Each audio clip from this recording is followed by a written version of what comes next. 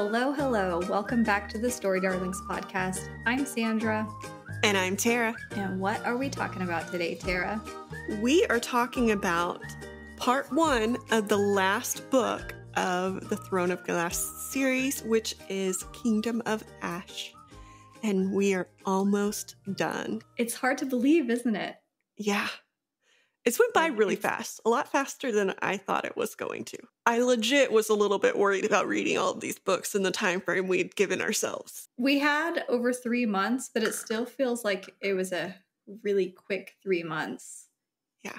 And you're about to go to Europe, and I'm crazy with work stuff, and it's been quite the journey. Yes, a lot of reading, but it was made better by how quick these books are. There's a lot in each book that happens. So that makes it a lot easier to read the 600 pages we had to read for this part. Yeah, I was going to say, speaking of how much happens in the book, this one had an insane amount. It reminded me of Lord of the Rings and Game of Thrones when all of the battles are breaking out and there's just so many high stakes that are playing out. So previously we recorded Tower of Dawn. So if you have not checked out our previous episodes, definitely go back and do those. We just give in-depth spoilery discussions of all of that. And the previous book left us with Chaol and Irene sailing as husband and wife to the northern continent of Aurelia to rejoin with our crew. And then Empire of Storms ended with, Rowan being distraught, essentially, because Aelin has been captured by Maeve. She is masked and in an iron coffin, and we're going to see how she's been doing.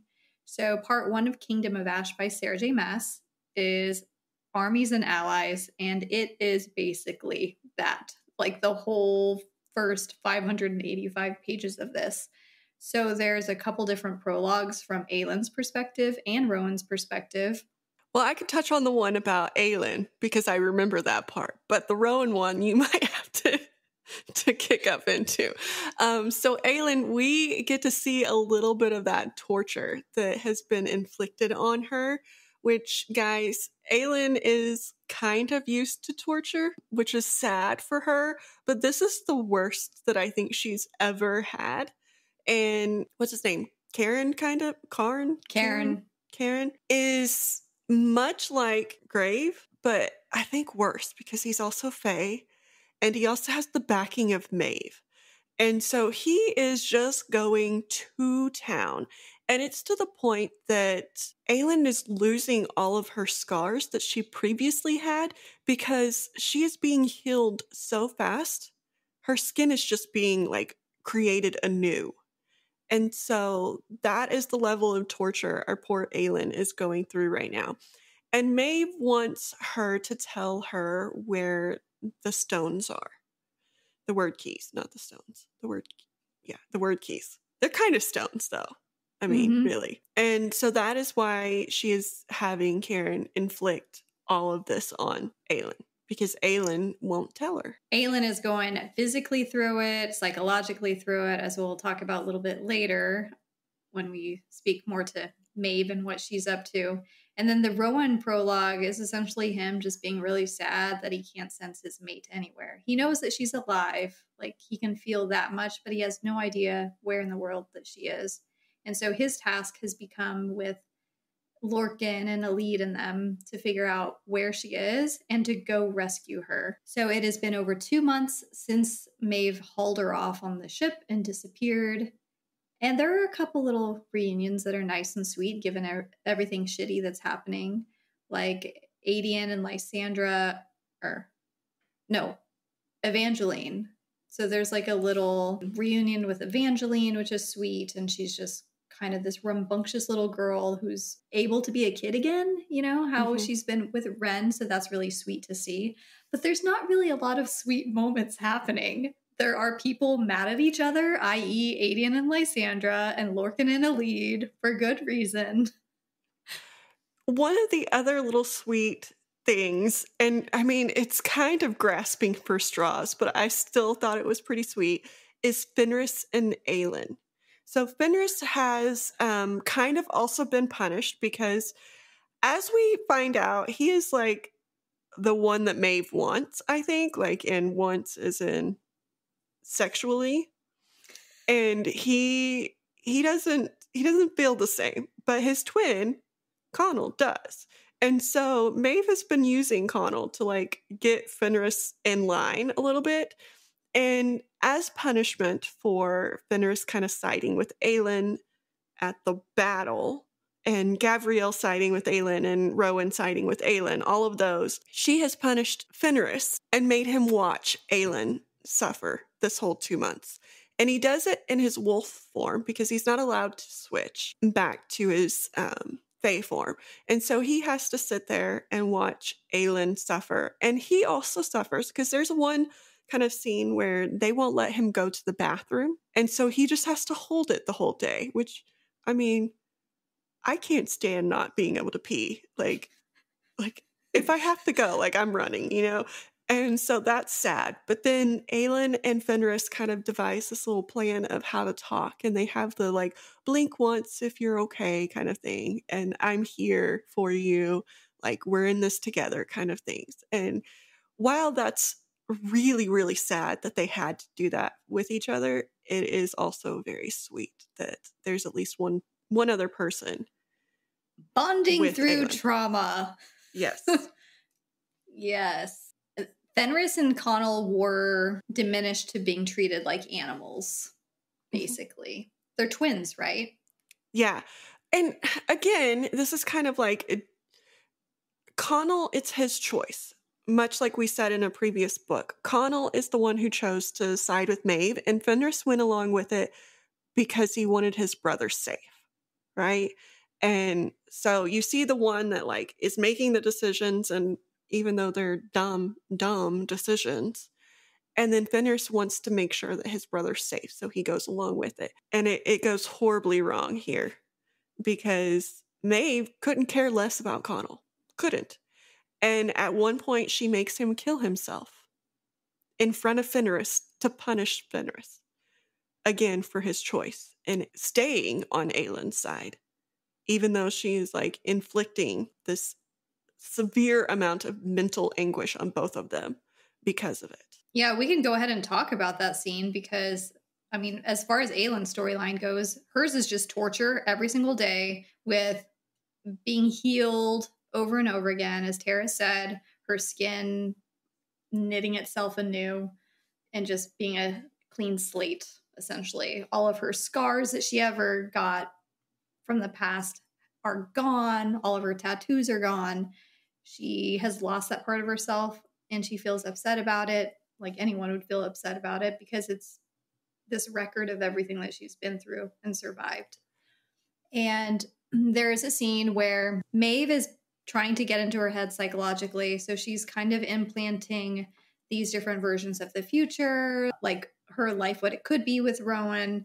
And she's talking about like fairy tale stories too, where it's really Maeve herself that she's talking about in these stories, with like this princess or queen who was running away from these kings and trying to find a better world to live in, and trying to break into Aelin's mind to get her to swear a blood oath to her, to tell her the location of the keys, literally just doing anything. And there's the glass scene where she puts Mab's crown on Aelin's head, has her kneel in this shattered glass. And it was such a horrible scene to read. I can't stand blood anyway, but just crawling in glass. And this is the scene with Connell too. You want to talk about it? So there are a couple things that I'm going to mention, and some of them happen a little bit earlier, but we do find out that Aelin is being kept in Dornell, which is Maeve's like main location. During that scene where she's kneeling on the glass, her knees and everything are getting so cut up, and Fenris is there. Sorry. Sandra's face needs to be kept in there. But Fenris is like, I'm here with you. And Karen is behind her, like pushing her down further and further onto this glass.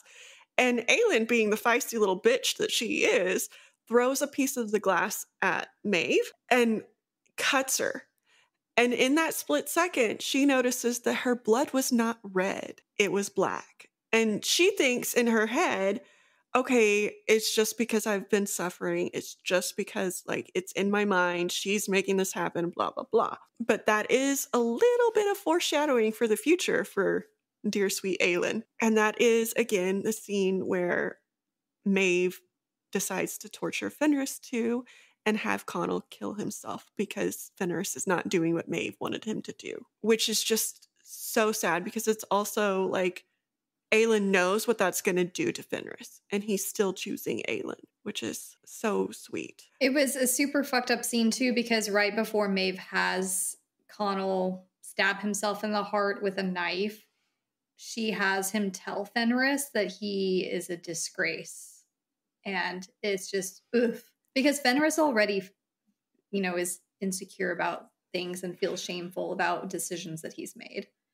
Well, and she also, like, Connell is accusing Fenris of trying to take what's his and, like, just being a downright asshole to him when all Fenris has done is try to keep him safe. Mm-hmm. And he's just being an asshole.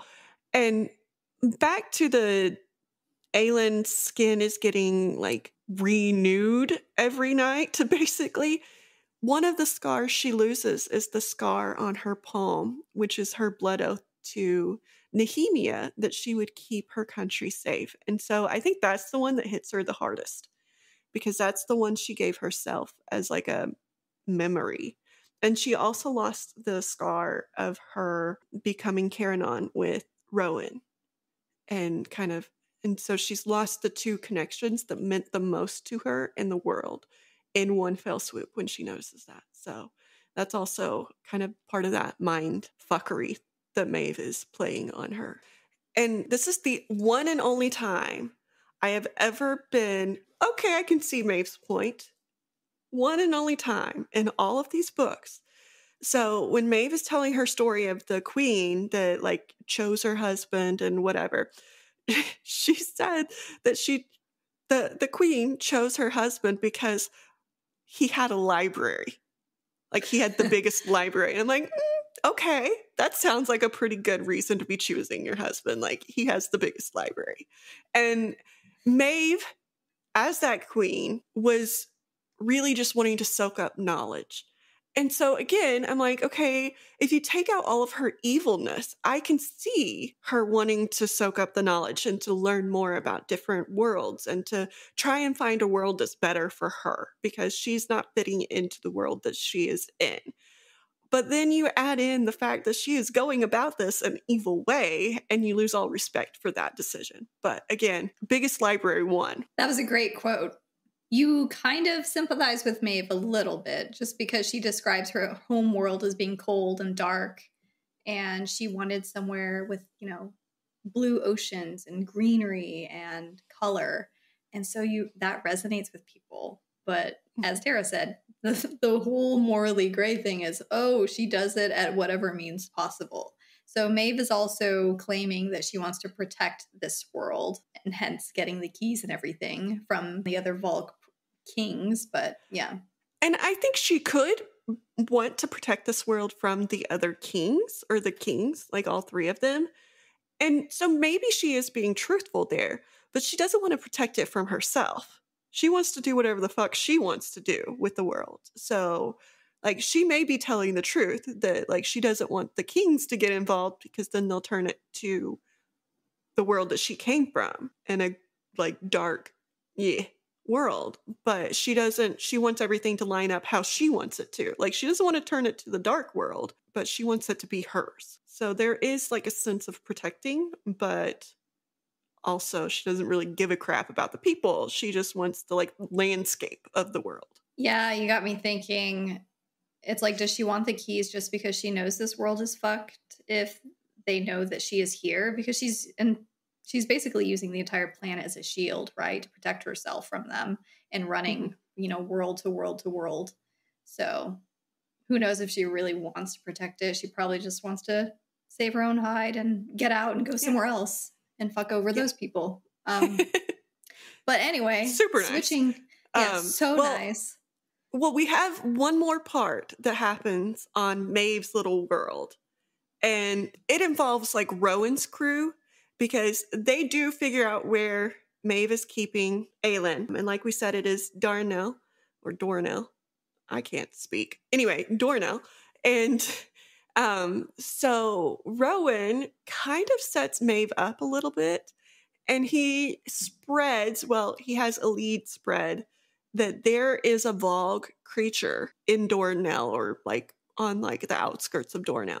And he does that so it gets back to Maeve that there's a caller running around, right? And so he wants her to go find this caller to where him, Gavriel, and Lorcan can take her out, basically, is what they're wanting to do.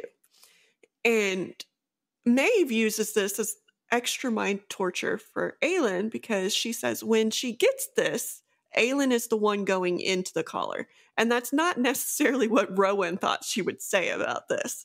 But it puts Aelin on a kind of, she's willing to die to stay out of that collar. And so she kind of doesn't give a shit anymore. And that is what leads her to making her grand escape. There were a couple super cool things about this whole sequence because Rowan and crew find out where Aelin is because she is visited by the spirit of her mother, and it kind of revs her up and makes her become more aware and very more resolved to, say, take her own life if it comes to that. So she, even though she's in this iron coffin with this iron mask on, she is busting through the iron, almost breaks it open. But that force is enough that it sends this beacon of power out, and Rowan is able to sense her again, which makes them pinpoint where she is. So that was like a really cool scene too, just showing the strength of Aelin because she is the heir of fire. And then I love Elide because she is so skilled at what she does. And there was like a little moment too where she's going around and spreading all of these rumors about the collared Vogue prince, that she runs into one of Lorcan's ex-lovers, which just makes her so fuzzy inside. And this also leads to, isn't it the same person as someone that Aelin had met before? Yes. So she met her at Mistward. And SR. For some reason, I remember her also being one of Rowan's ex-lovers because I remember Aelin getting a little toasty about that too. Huh. I'd have to go back and see. I don't remember. I could be wrong, but I remember Aelin getting toasty about this gorgeous lady who's there and being a little jealous. So maybe she just thought. This was probably when they didn't really know that they were mated and they were like extraterritorial when this woman came. It's probably something like that. Yeah. It was at Mistward, so they neither one knew anything, and Aelin was still feisty with him, and it was during that part where she was like, I don't know why I'm territorial over this dude. And she's like, but she was getting a little feisty about it. But yes. And then also like, it was hilarious to me. And I know I sound like such a man basher. I'm not really, but I am going to bash on some men right now. So if you don't like that, turn away. But Elide, so Rowan, Elide, Lorcan, and Gavriel, right? They're all trying to find Aelin. And they're trying to figure out which way to go next. And all the men are like, let's go here next because that one dude said this. And Elide's like, but this dude said this and this makes more sense. And all the men, well, Gavriel aside, because Gavriel was like, I'm kind of just Sweden or Switzerland or whatever the neutral place is. I forgot. But he's like, I'm neutral. Okay. And so Rowan and Lorcan are like, no, we're going here. And they go there. And they end up wasting like 2 weeks or something because Elide was right as to where she was. But the dudes wouldn't listen to her. And like, listen to the lady, dudes. Listen to her. Because all you're going off of is, this is faster. And she has a whole like, this is why it would be here. She's so strategic like that. Like they don't give her enough credit for that. But she has had to rely on her mind and her wits to think strategically like that. To get into the head of her enemies and anticipate. And it would, like, make sense that Lorcan and Rowan would think that way too, because they were leaders of, like, armies. And you have to be kind of strategic in battle. But they weren't. And I'm like, dude, listen to a lead. You're going the wrong way. You're dumb. Anyway. It's Tara's man rants are the best. Which, can we talk about how Rowan came to some of this information as him just openly torturing people too? Like, they don't know yet that these guys can be freed because the Volg are like parasites.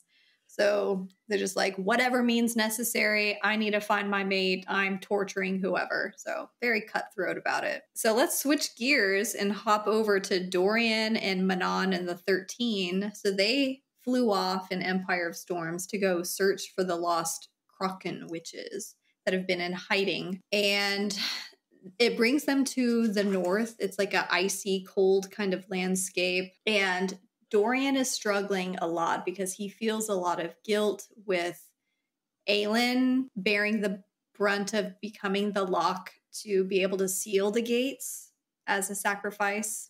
And so he's dealing with a lot of that. And he's also still trying to figure out his power because, as we've seen as early as like the second book of the series, his power is very untamed. It's very diverse in what it can do. I mean, it can be fire, it can be ice, it's power. So they run into a Stygian spider, or a Stygian spider finds them because it had been shifted into a white bear. And they figure out that this spider is the one that Aelin had met back in the Assassin's, or was it the Assassin's Blade? No, she had met Falcon. Yes. In the Assassin's Blade. But this spider is the one that Manon tricked in Heir of Fire and stole the spider silk from. But it is the same spider that Falcon made a deal with 20 years of his youth. So yes, all of this is coming to a head. And so the spider is basically like, let me live. I'm able to shapeshift because I took some of Falcon's power. Like, it kind of imprinted on her when they made a deal. And she claims that she knows where the Kraken witches are. And so they keep her around, which she wasn't completely lying, right? She knew were somewhere and took them there. Yes, I think so. But I'm going to back up to Dorian because I think also one of the reasons that he kind of mistrusts himself is him trying to grasp himself as king. And himself as king after his dad did what his dad did. And he's like, do I deserve this? Am I better than my dad? And like all of that stuff is going on in his head of, do I deserve to be where I am? And can I make the world better? I think is part of his like mental, like figuring out himself right now. And then Manon, oddly enough, I think is traveling a very similar like path in her mind of, am I better than what my grandmother like forged me to be? Can I be better? Am I worth it? All of those things. So I think that that is one of the reasons that Manon and Dorian get along, because they have a very similar mental kind of like journey that they're both traveling right now to be the best that they possibly can be and make themselves worth. We mentioned this in an earlier episode, but Dorian and Manon are like mirror images to each other because their paths have been so parallel, with struggling with their family and who they are and being on the evil good spectrum, right? Mm-hmm. And we see a lot of personal growth from Manon, yet she still does things like get the Iron Teeth, the yellow leg witches, to appear there so that she can rescue the Kraken witches and gain their favor. So she's still like a little bit, she's chaotic neutral like at the moment, but she still like does whatever is necessary to accomplish what she needs done.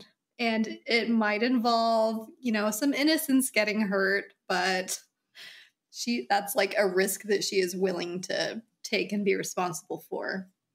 So Dorian, he is a Dorian that ends up killing the Cyrene, the witch, is what the not the witch, the spider.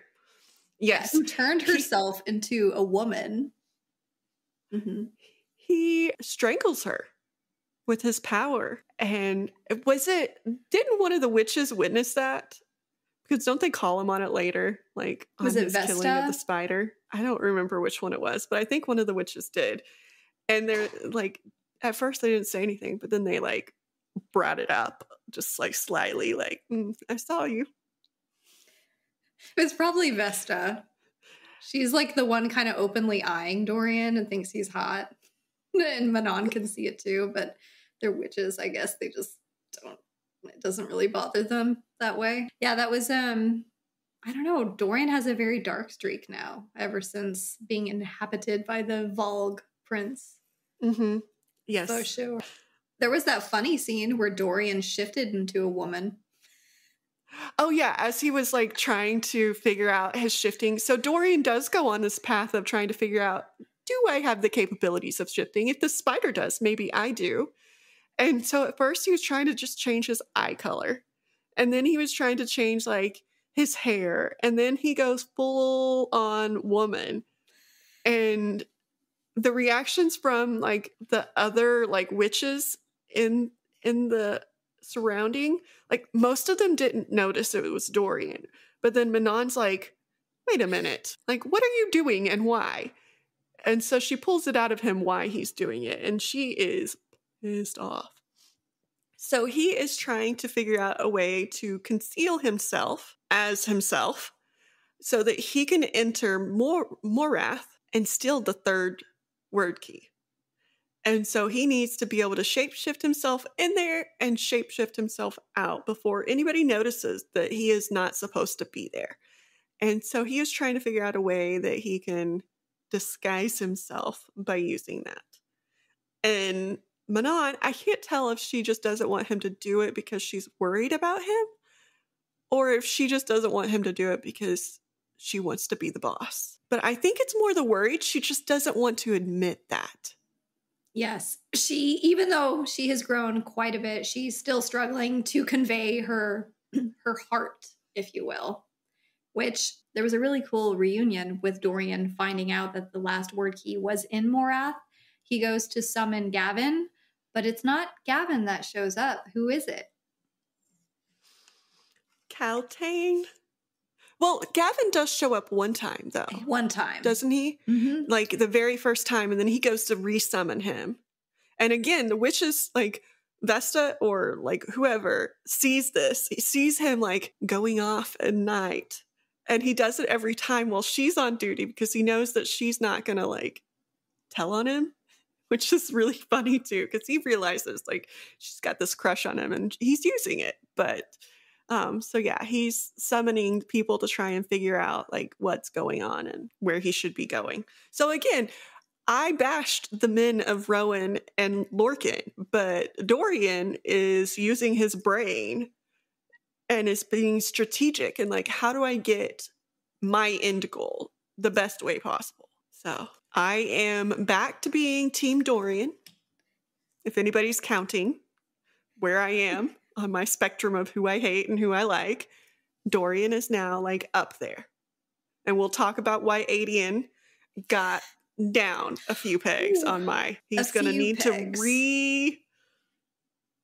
I don't know.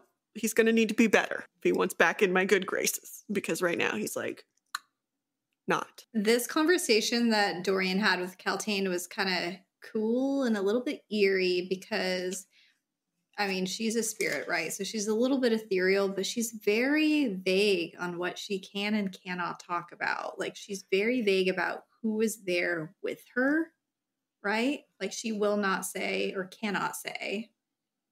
I mean, when have the ghosts not been vague? Yes. Like every single one of them is very, very vague. But there is a like scene where like somebody, I don't remember who, but they're talking about some of the gods are from this world and some are not. And so again, that's part of that vagueness, I think, because who's controlling the ghosts? Is it somebody from this world or is it somebody from a different world? Which, as we've seen, the ones that are wanting to get back to their own world are kind of mean.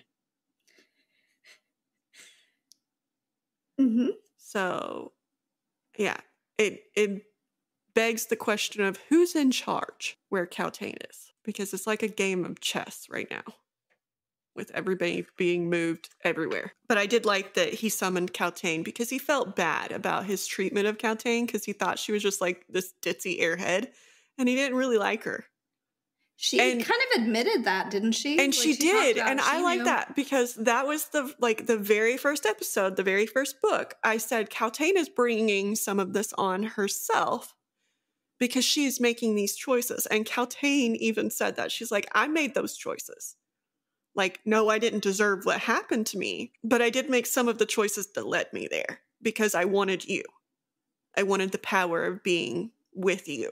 And so, yeah, Caltaine, like, Adian's going down. Caltaine just like went up even further because she admitted her wrongdoings. So yes, I liked Caltaine. Along with Dorian figuring out his route to Morath and trying to improve his shape-shifting power to be able to conceal himself while he goes on this solo mission. There's a scene with Manon and Tara kind of touched on this before, but she is begging him in the way that she does to stay. And she essentially proposes to him and is like, we could be allies. We could make this alliance through marriage. She's a queen. He's a king. It could work out. And instead of really answering her, they're just like, okay, we're going to have some sexy time. I'll let her think that that's a yes. And then she wakes up to a cold bed. And that was sad because, yeah, I think she's trying to protect him in the way she can and keep him safe. And so, but he's like, I don't need any protecting. Like, I'm on my own. I'm going to die anyway. It'll be fine.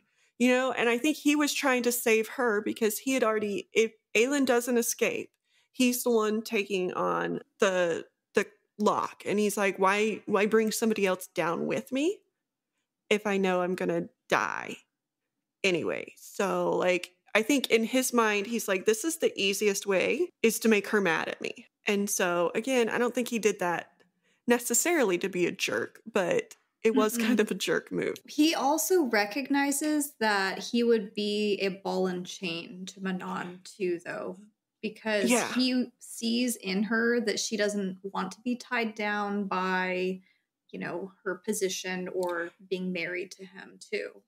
Well, and he even asks her that. And she says, I'm willing to make the sacrifice. And he's like, I don't want to make you make a sacrifice.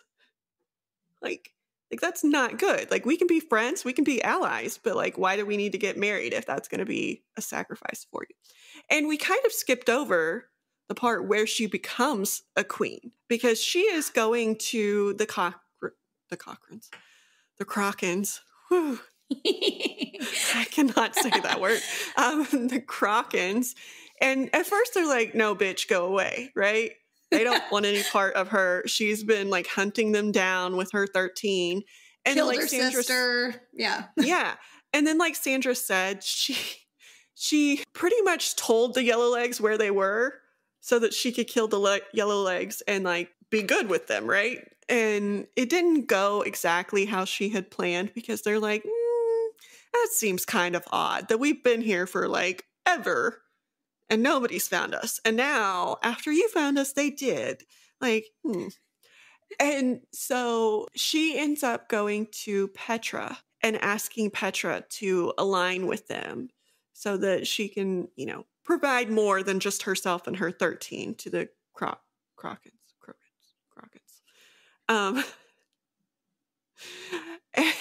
And Petra's like, I'll think on it. And then Manon's like, okay. They said that they would think on it and goes back to her little like house or whatever with the other witches. And then the 3 show up. So her grandmother, Petra's mother, and then the Yellowlegs, new person after Aelin killed the other one, Baba. So they show up. And the Yellowlegs has Rhiannon's crown on her head. And Manon's like, that's not yours, bitch. It's not yours. I love Manon. Yes, hilarious. Like, she says it in a different way, and Manon is so feisty about this. And the yellow legs is like, well, come take it from me. And Manon proceeds to take it from her by chopping off her head and then putting the crown. Like, and then she allows Petra's mom to leave because Petra gave her the respect of hearing her out. And so Petra's mom's like, peace, I'm not with you anymore, to Manon's grandmother. And Manon ends up kicking her grandmother's ass to the point that she retreats. She like hightails it out of there. She's running for her life. And I don't remember who says something, but somebody says something, maybe Manon. And somebody was like, no, you killed one of them. You allowed another one to leave. And then the third one ran for her life. Like, you won. Like, you won. Like, if you had wanted to, you could have killed all three of them and it would not have been hard. And so the Krakens end up crowning her their queen. Now we have a queen of the Iron Teeth and the Kraken witches. And this is where it's the final straw, like the last ticket that she needs to do the, it's like a formal ritual, right? It's called the Flame of... Yeah, it's basically like, war. It's Brannon's fire that he had given to the Kraken queen. And it's supposed to like burn and continue to burn because it's fueled by the fire magic. Which is, again, another little tie-in to Aelin being a part of their world because it was her, whatever, grandfather's magic that they deem as like a spiritual thing. With the Krakens being united with Manon, there are a couple positive things that come out of this too. Like she does meet her great-grandmother, Glennis. And then she has a cousin named Bronwyn who's very cold toward her for good reason. You know, it's understandable. Like she's killed so many Krakens over the, past century or two. And then we learn the name of her father. Yeah. And Bronwyn was also very, very close to Rhiannon, the witch that Manon killed that was her sister.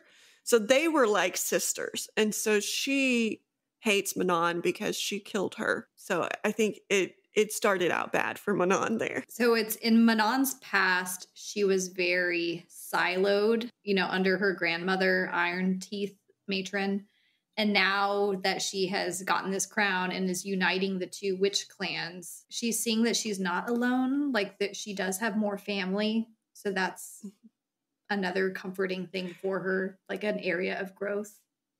And she also saw the love that her parents had for each other a little bit more because she saw like her grandmother told her mom's side of it and like made it into a bad thing that they loved each other.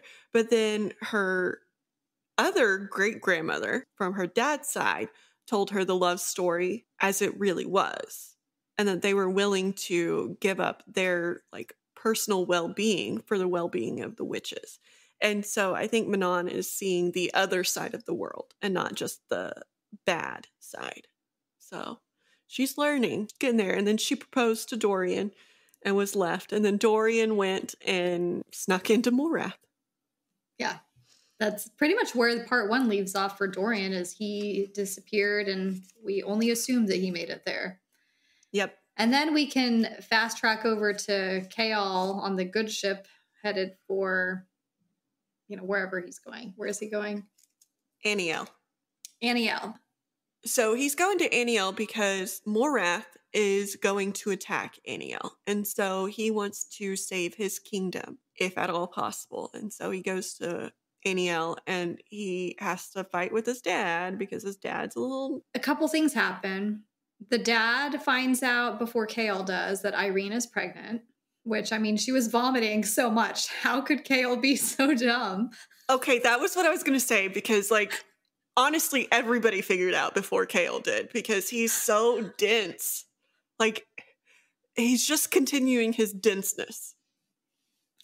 And I'm like, dude, at least he handles it well, though. But, yes, his dad tells him that, she's pregnant. Basically, he's like, are you dumb? Like... she's pregnant. I picture Chaol as just this tall, handsome hunk that's not all that bright. Yes. Yes. But loyal to a fault, this kid. To a fault. Mm-hmm. Yeah. And Kale comes to some learnings and realizations too while in Aniel.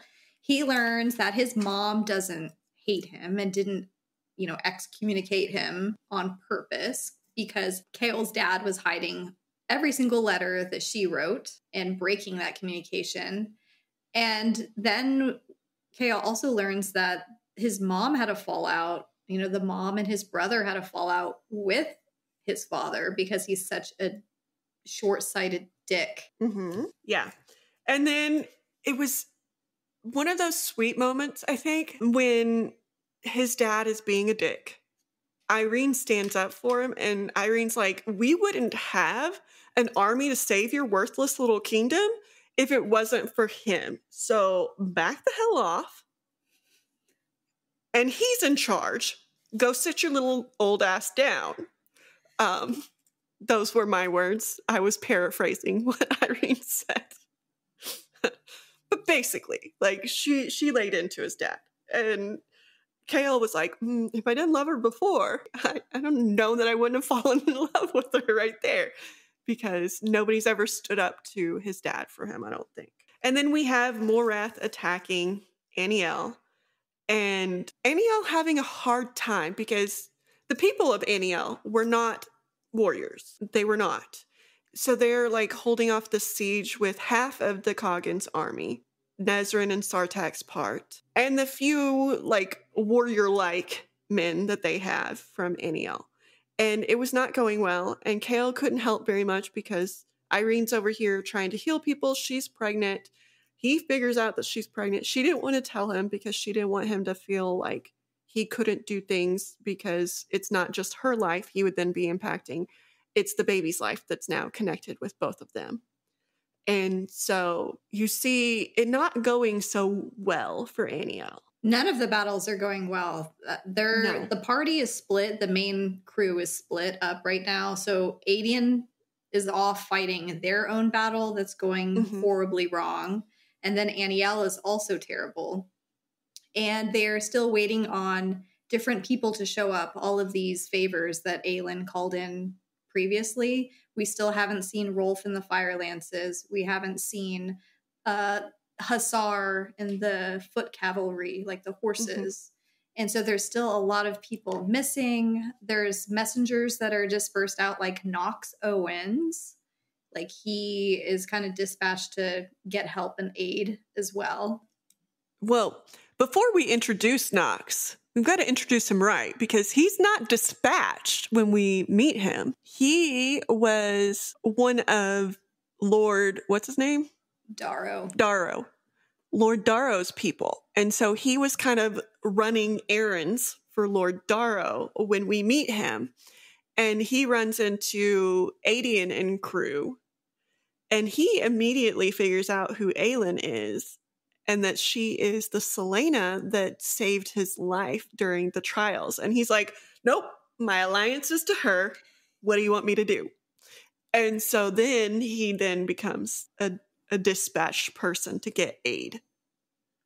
I love Knox because he also confesses that the whole time he was in the contest with Selena Sardathian back then for the King's Assassin, that he was actually an undercover spy for the rebellion. And it's just, we knew we loved Knox back. We knew he was a good guy. We called it.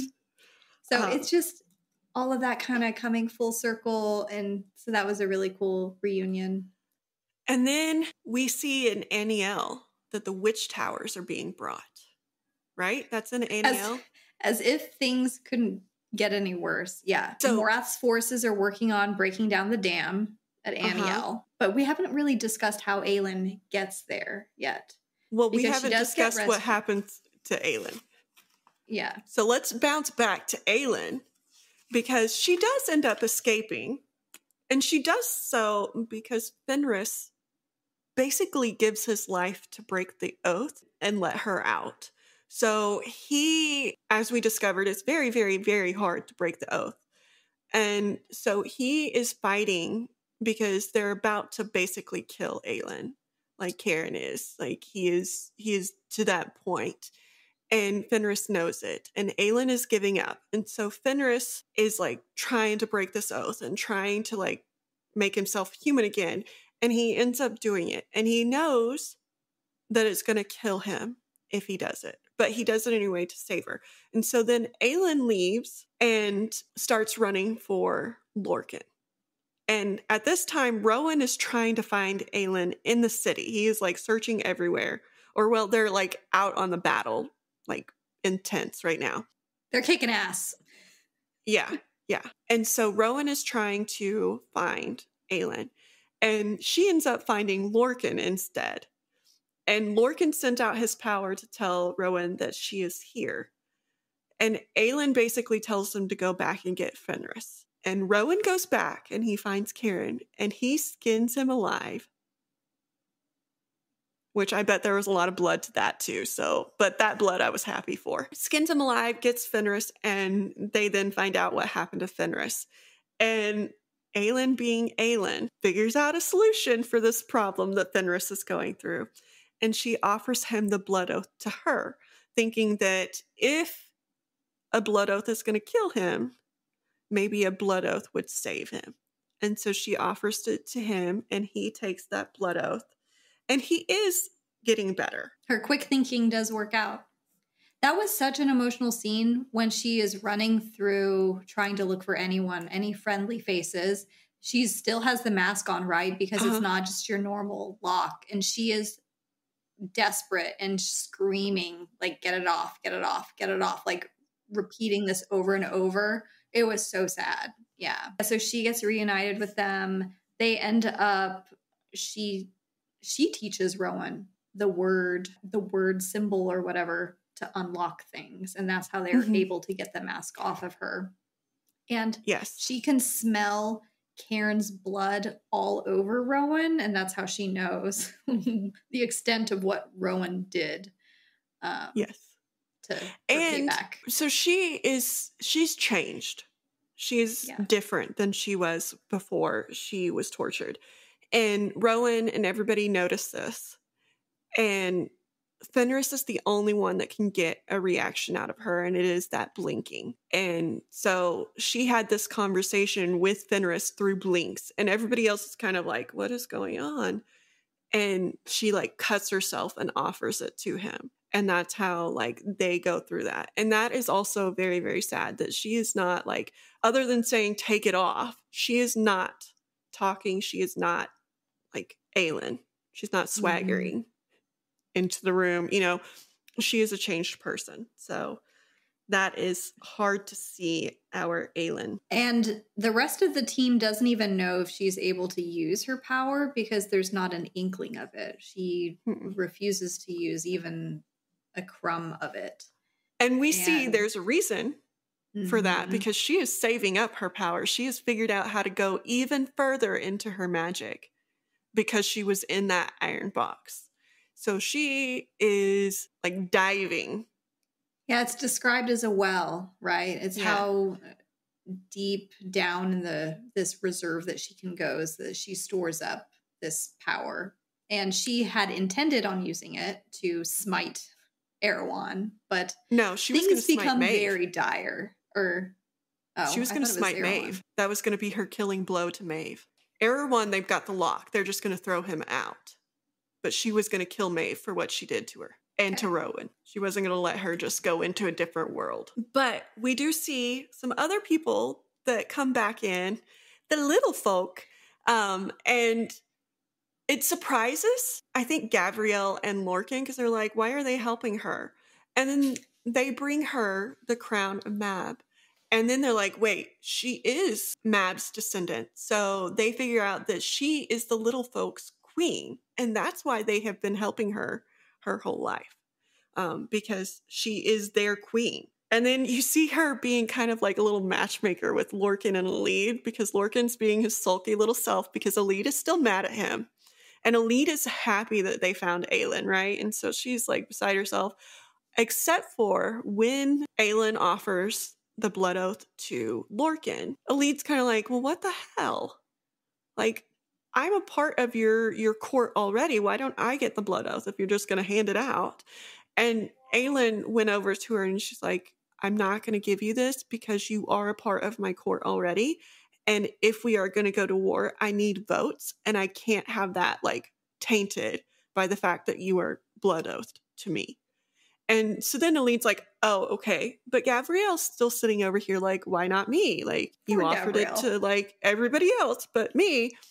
And basically, it's because she wants Aedion to have that choice of whether or not his dad gets to be a part of their court. And Aedion is going to be a part of their court first. She's going to blood oath him before she allows Gabrielle to take it, if Aedion decides it's okay.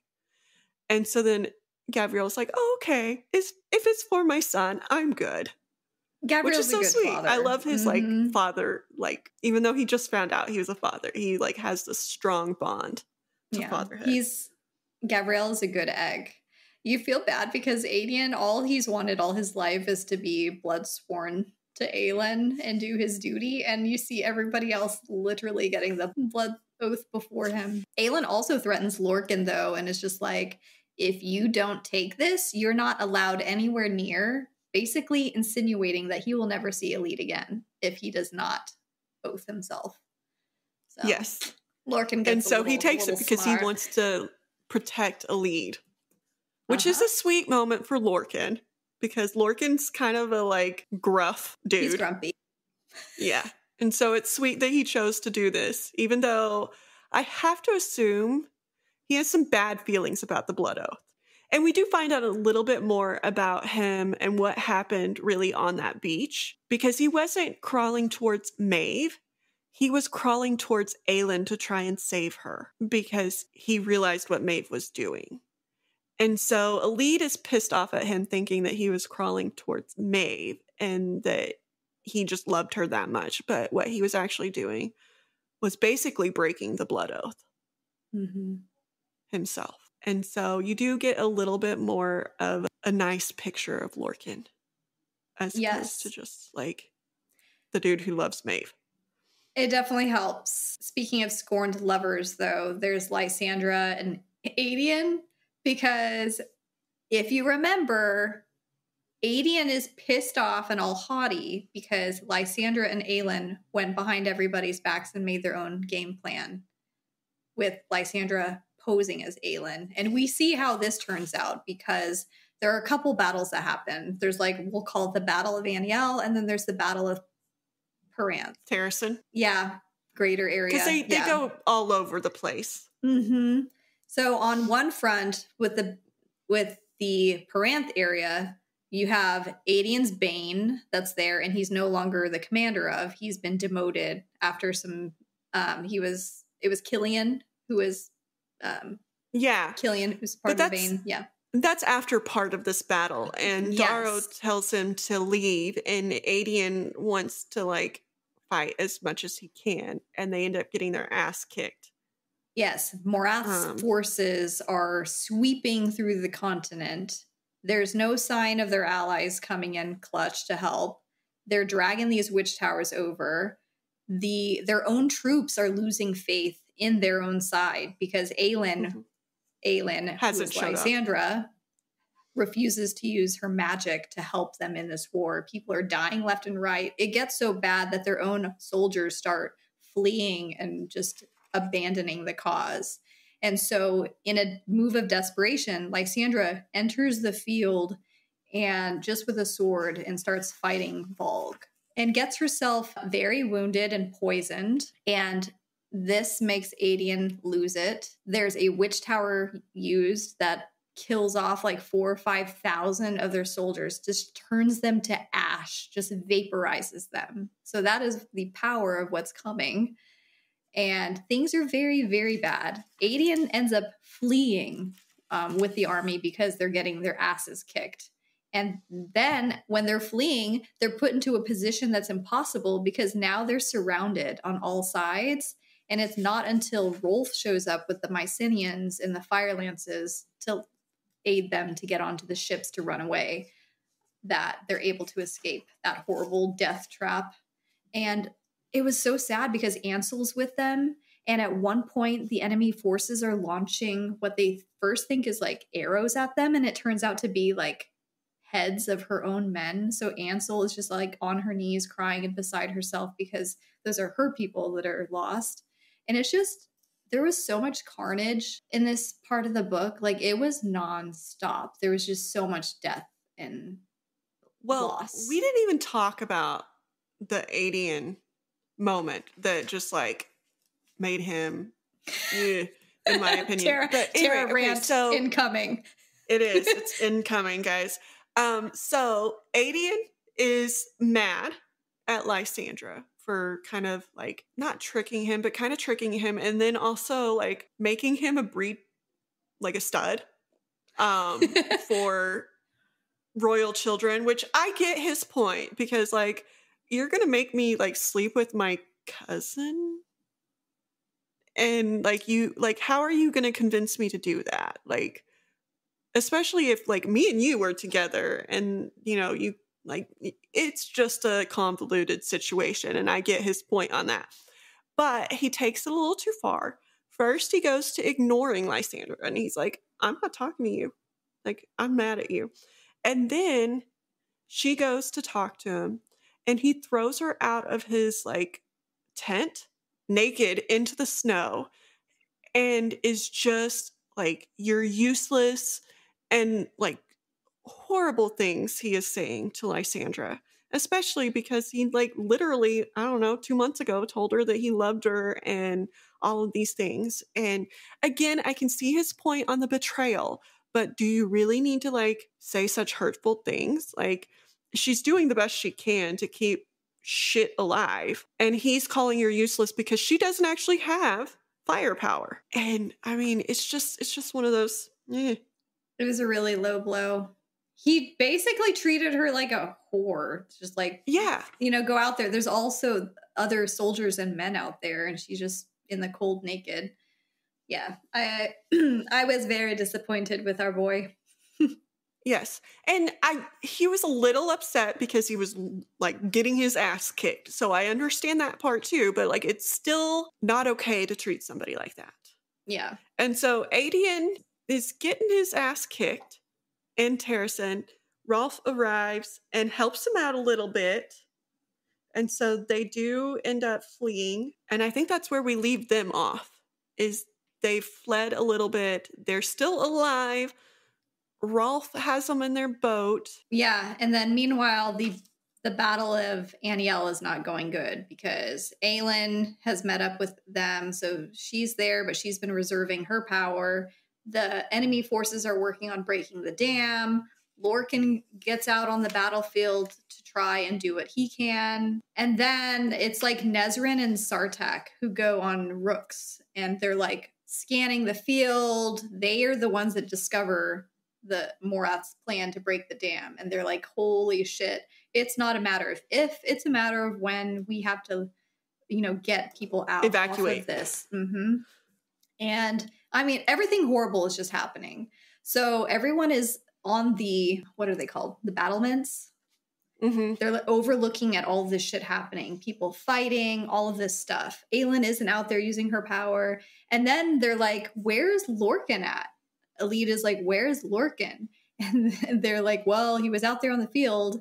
But it's come to a point where they all logically know they cannot go out there because they will get killed by this flood that's about to run through everyone. So Elide freaks out, hops on Kael's horse, this little hellion from the south, Farasha. It's like, yeah, Farasha, the black horse. Which means butterfly. Which Kael keeps pointing out that he loves like riding this horse out into the Volg like armies and taking them out on a horse named Butterfly. Like he's like, this is just a great like juxtaposition of like a fun floaty little butterfly killing, you know. But Frosh is anything but a butterfly. He also nicknames her Helios's horse.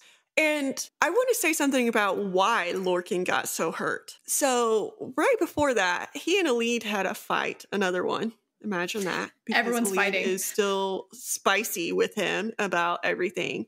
And she basically just like lets him have it again and basically says, no, like, we're not going to be together. I don't like you. Like, leave me the hell alone. She's like, I don't care if you walk off the field alive. And so Lorcan, as he's out there fighting, he's like, well, I guess it doesn't matter. And he lets his shield down and he basically lets somebody hurt him. And Alid, as Sandra was alluding to, like everybody else is like, nobody go out there. And Alid's like, ooh, I'm going. I got to find Lorcan, who I just let have it and told I didn't like, and I couldn't care less about him. She is losing her mind. This whole sequence was so cinematic. You're just imagining all of these people fighting each other, bodies everywhere. It's talking about Farasha just like trampling over skulls and stuff like that. And you just like picture Alid on this dark horse racing across this killing field, crushing all these skeletons, corpses, looking for Lorcan. And she does find him buried beneath a pile of bodies. And it's this scene, and she's like telling him and screaming at him to just suck it up, basically, even though he is split open so bad that you can see his like spine or Insides. Bones inside. It's just disgusting. Like he is on his way out, like dying. And he sucks it up and gets on this horse. She's breaking her ankle. I'm like cringing the whole time I'm reading this because it sounds like the most painful experience for everyone involved. And the reason he sucks it up is she says, I'm not leaving. And he's like, well, I'm not going to let you die out here. And so he sucks it up. And poor guy is like... The poor horse, too, because Lorcan is this enormous man. And so now the horse is carrying Lorcan and Alid, but it's still like flying across this field. And he's still like, oh, we're never going to make it. So I'm going to try and fall off this horse. And Alid knows what he's doing. And she like grips him and like twines herself with him. Like, if you go, I'm falling off this fucking horse too. And so then he's just like, well, shit, I guess we're both dying because I guess I'm out of ideas. Yeah. He's just... Well, and you mentioned that Aelin was not out there, but she was out there. She just was out there as the assassin. And so Aelin's out there taking them out with her like swords and stuff. The gold armor. Yes, which she stole from the cave that the little people took her to. I forgot to say that. So, like, they go and loot this cave, and Gabriel is like, he's hilarious because he's like, should we be doing this? Like, is this right? And everybody else is like, what are they gonna do with it? Because it's this cave of like the former kings, and so they have all their treasure down there. And Aelin's like, they're not using it. I might as well use it. And she also steals wedding rings for her and Rowan because she's like, in my culture, we have wedding rings. So they're like loading up all of this treasure and stuff into their little rowboat is what I think of it, that the little people kind of gave them. And the little people are directing them out of the cave and to Aniel, basically. And so they now have a lot of money as well because they stole it all. And so Aelin is out there, and Aelin uses her magic out there, doesn't she? She does. This is like her Hail Mary when Alid is close enough, like a minute from the gate, and the dam comes washing out. And she vaporizes most of it, but she also makes like cracks into the ground where it seeps into it. So it becomes like nothing. Like, this is the greatest display of power that she has shown to anyone, and everyone is just awestruck because it's while Alid is making this mad dash to find Lorcan, and everyone is like so vested in what's going to happen. Aelin disappears. Like, she books it out of there, and then Rowan's like, what the hell? Where did Aelin go? And then they see her out there in her gold, blood-soaked armor. Which they stole from Kael's dad too, which was a hilarious scene because Aelin rips into him, and basically they went to the treasure like thing and they got them pieces of armor, and everyone's like, he doesn't want anybody in here, and she's like, well, he owes us for our mercenary like work that we're about to do, and she's like, so this can be our payment. And then his dad comes up and says the same thing. She's like, dude, you owe me. This is mine. This is now mine. That's theirs.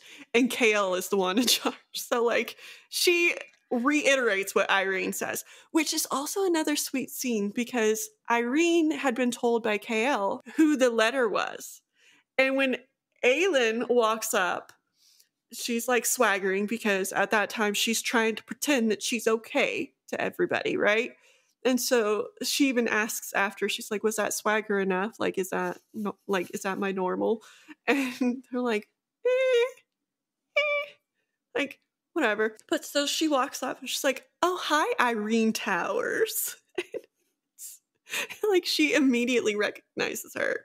And it was so funny because then Kale's like, well, actually, her new last name is Westfall. Yeah, and then they're like, oh, you're married? We're married. And then Aelin also points out that she's pregnant. She's like, oh, you're expecting one? And Kale's like, how did she fucking know? Because, Kale, you are not observant. I love how Aelin treats Kale's dad, too. She just lets him have it. She's like, oh, she turns to Kale. She's like, I can see why you left. And it's just this dagger to him. He deserves all of this snarkiness at him. Yes. Asshole. Yes. Mm-hmm. And then after they save Aniel, they are heading to Terrace. And right at the end, Hussar's cavalry comes in. Yes. To fight too. And Hussar and Aelin together are hilarious. I forgot but they are both like sarcastic to each other.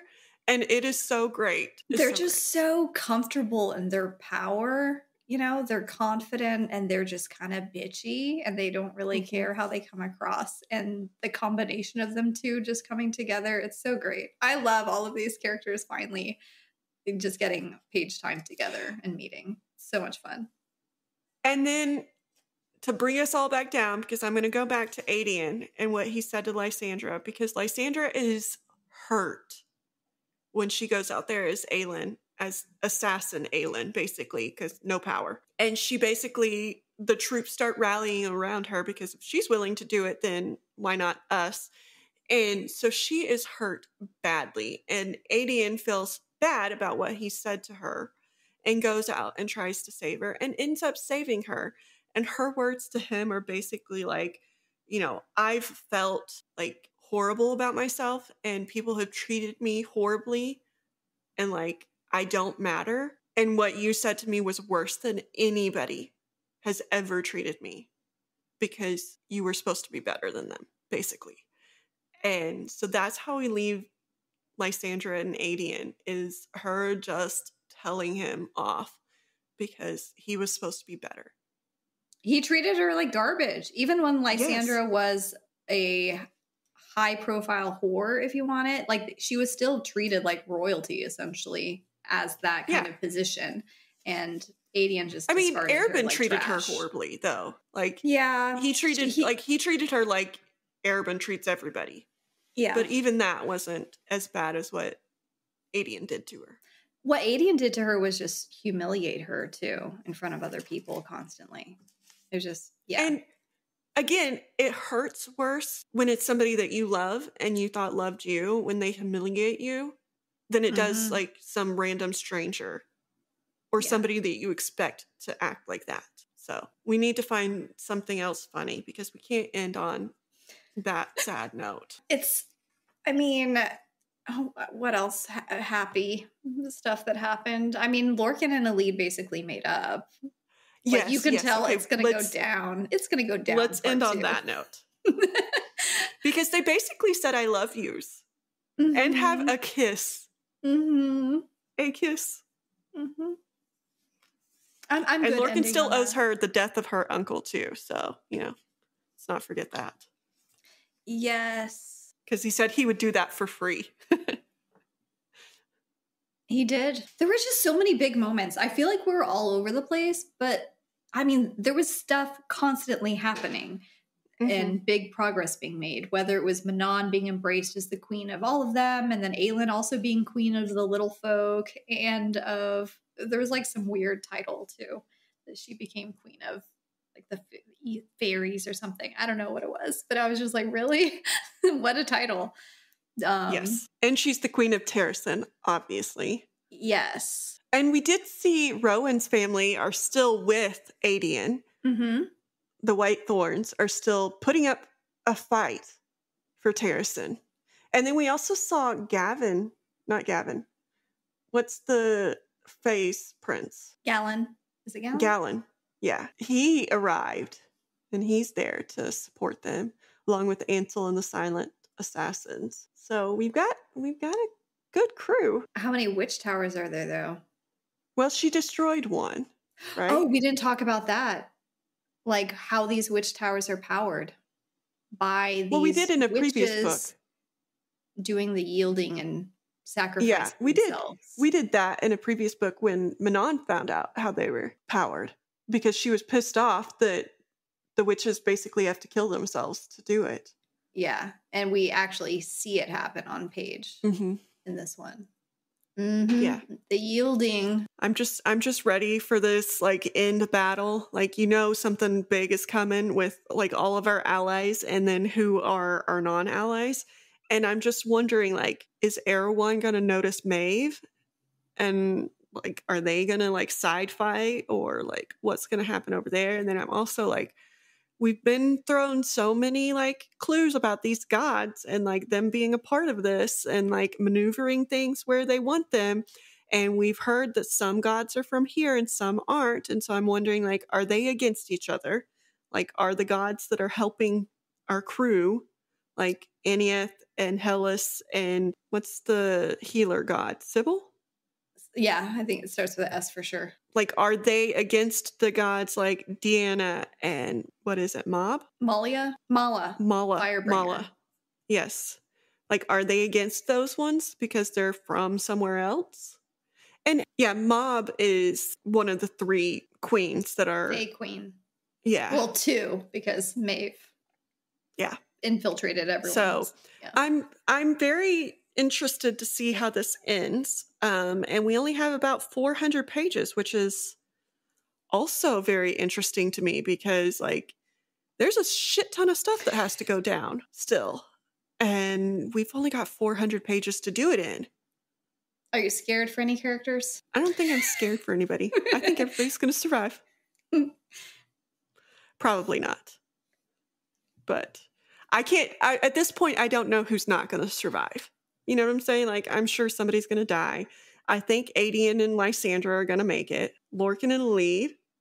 Rowan and Aelin, I don't know. Because right now, it's appearing that either Aelin or Dorian have to die. But I don't know that they will. I think we'll, like, make it out. Like, strategy will come in there. Yeah, you also have Dorian frantically, like, I wonder if to be Rolf to take her will place. Die and Astrid, because Astrid would like be a heart tugger if she died.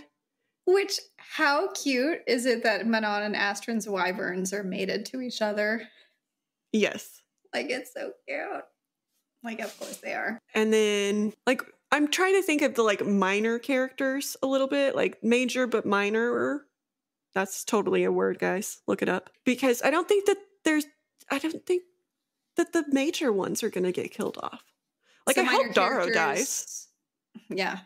Minor characters would be like members of the 13, members of the Cadre, members of the Bane, the Krakens, the Southern Continent like people. Galinis or whatever her name is. And members of like the extra Cadre, members of the Bane, like Killian. So many people were introduced. Rin and Murtaugh and... I mean, I hope Evangeline doesn't die, because that would be really sad. And she's kind of been out of it so far. I really hope Maeve does die. I'm not really scared for it, but like I would be happy if she died. So I mean, who else is on her team that's left? Because Rowan tortured Karen to death. Well, it's all the other Fae that she has blood oath. I'm sure she has a few. Although she's kind of dwindling her own numbers because she's like nixed some of the blood oaths and then also like killed Connell. She's alienated a lot of the people over there too, like the healers and stuff. But they're still blood oathed or something because they're still doing what she's telling them to do. Something like she still has power over them. But we do see that the healers also, this is another sweet kind of sad moment. We saw that a lot of the healers got switched out. because she didn't want them to heal her all the way. She wanted them to leave her in a tortured state, and they were healing her all the way. And so we saw, like, I think it was Fenris tell Aelin that they did that against her wishes. And she asked him, did they ever come back? And he said no. And so we see that she was killing the healers that were going against her wishes to torture Aelin even further. This creates so much pressure on Aelin too. You know what I mean? It's just more responsibility and lives. Like, it's happy that they knew that there was a right and a wrong, and that they felt like it was worth it, because it shows like their integrity, even though something has control over them there. So again, like you said, she is breeding a dissent in them. And so I'm wondering if they will switch sides too when they see the other healers are there. Yeah. At this point, it's like looking at Aelin's side collectively. You have all of her allies, and then on Maeve's side, you also have Morath, like, what is his name? Erewhon. And you have the rest of the Iron Teeth witches with the grandmother, and you have, there's someone else. But I do also think that there's going to be a switch over there, because the grandmother's a bitch, and now it's just her, because I think Petra's mom's going to then be like, no, you lost fair and square. You're not the most powerful Iron Tooth witch. Yeah. And so I have a feeling that there's going to be a coup of the witches too, because again, they're then also seeing that they're basically being slaughtered for this. And I think that there's going to be some of them switch sides. Yes, and I still want to see our little revenge scene with Manon getting some payback on her grandmother, you know, not just letting her run away and hide. One of the scenes that was really cool was the Kraken witches, when the flame of war is lit and it keeps getting passed on. That little messenger witch hops on her broomstick and goes off. And then you have the scene where all of the witches all across are like digging broomsticks out from under the bed in their closet. Their husbands and stuff are like, what? Witches are real? And them just leaving their families to, you know, answer the call of war. It's so, I got chills like reading all of that stuff. Yeah, I like that scene too, but I was more worried about the children. Like, are they also witches? Like, what is their like tie to this? Like, because they don't know. They haven't like been brought up in it. Did any of those little children like exhibit anything? And like, what the fuck? Mommy just hopped on a broomstick. Why am I doing this? Yeah. No, I mean about themselves. Like, you know, like, and they were afraid to say anything because they're like, I don't know what's going on with me. Kind of like Dorian, like when he first exhibited his powers, like he was like, nobody told me about this. I wonder if any of the little witch children did it. Yeah, I guess it might depend on like their age or something, because Dorian was, you know, early 20s or something when it started manifesting or well, yeah, but again, we don't know when witch powers manifest because they didn't have any for a while.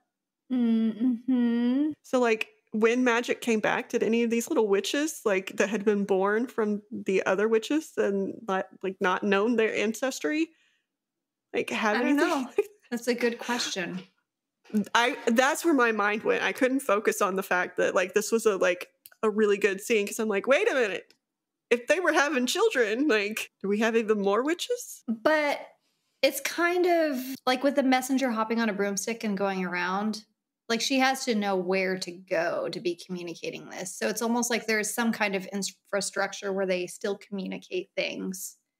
Mm-hmm. If things happen, but I don't know. All I know is a hell of a lot of things are about to happen in the second part of this book, because there are so many open-ended loose things. Ends. Yes. Yeah. So I am ready to start reading. Hopefully you guys are, but we have only 400 pages left.